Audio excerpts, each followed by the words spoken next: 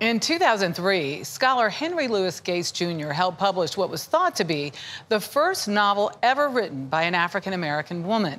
Drawn from a manuscript dating back to the mid-1800s, the book topped the New York Times bestsellers list for months. But a question remained: just who was this author, and what could we know about her life? That led Professor Gregg Hecimovich on a 2-decade journey of discovery, culminating in his new book, The Life and Times of Hannah Crafts. So when it came out in 2002, I read it and I was just blown away. I had to know who wrote this book. Like many readers, Professor Gregg Hecimovich was among those fascinated by the bondwoman's narrative. We are in Murfreesboro, North Carolina. So he dove into researching the book, which detailed the life of a mixed-race enslaved woman from North Carolina who had escaped to freedom. Then I saw this 300-plus page holograph manuscript. That original handwritten manuscript went up for auction several years earlier and was bought by Harvard professor Henry Louis Gates Jr., host of the PBS TV series Finding Your Roots. And I thought, bingo. First of all, there are very few handwritten manuscripts for any author from the 19th century.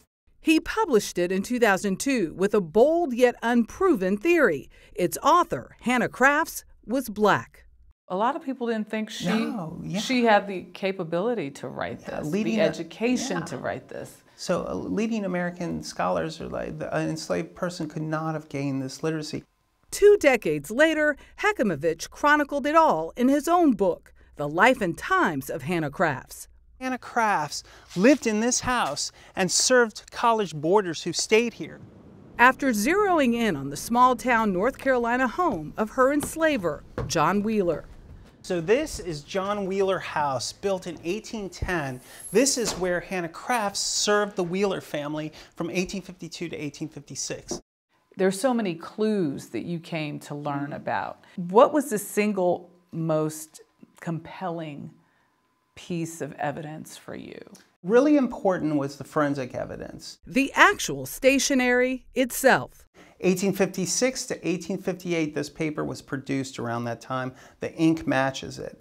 Well, there's a watermark on the paper. So I found in her enslaver's letters she wrote in 1856 and 1857, that same watermark. Hecimovich studied the handwriting of family members living there, but could not find a match. It was an enslaved person in the house during this period, 1856 to 1857, who wrote that novel. So he interviewed descendants on both sides of the household. This was Samuel Jordan Wheeler. Uncovering previously unseen photographs and documents. They would bring things down from their attic or tell me where to look in other archives. And through this long process, I was able to uncover Hannah Bond. She was born as Hannah Bond, took the name Hannah Crafts, and in this very house began writing this extraordinary novel, the first novel by an African-American woman. One of Hannah's descendants who helped him was Benjamin Speller. It goes to show you, in spite of all of the public policies on what slaves should not do and should not be encouraged to do and should not do scholarship, literacy, they were able to do that. But the key to unlocking Hannah's mastery of literacy, learning that students from a women's college just down the block boarded at the Wheeler home. And there was an extraordinary amount of literature that she read, that she engaged through those young women. She could see the power of Uncle Tom's Cabin. She could see the brilliance of Charles Dickens, but they weren't telling the story of slavery, the real story of slavery. And so she took those materials and flipped the script. A script Hecimovich says was autobiographical and included details on how Hannah was trafficked and abused. In this powerful way, what I think she's engaging in, something she saw in her life, she's going to take that apart in the novel, demonstrate that this is a sin even deeper than slavery, the sort of sexual abuse that was a part of her life, the life of her mother and her grandmother. This was a very important figure in my research. He's a nephew that lived here. There were stories of allyship, too. When Hannah Crafts was here between 1852 and 1856. So you believe he helped her escape? I do. Escape, as she did in the book, by dressing as a man.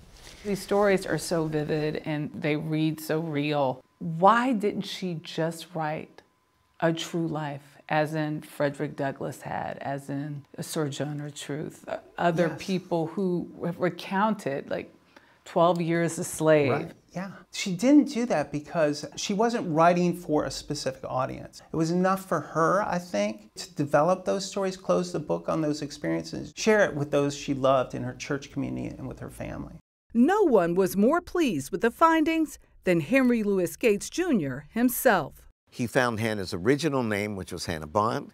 He found the name of the abolitionist family, the Craft family, with whom she found shelter, freedom in New York, and from whom she took her surname, and 1,001 other details. It was mind-boggling what he found. Which for Gates was no small task. There are people who said it was wishful thinking, that I just wanted to make a claim for the race because I'm a race man and I'm very proud of African American people, but that I pushed it too far. And it turned out I hadn't pushed it far enough. I was more right than I ever dreamed. And that's a gratifying thing. Gratifying, too, for both men, that Hannah Crafts got the life they believe she deserved. She ended up living into old age, happy, in New Jersey. She married a wonderful man. So she had this joyful life because she had this powerful imagination and empathy for other human beings. And that art of living right, I've always read the novel as a manual for how to hold faith and how to take up challenges and to be joyful and humorous and transcend the horrors of how human beings can treat other human beings.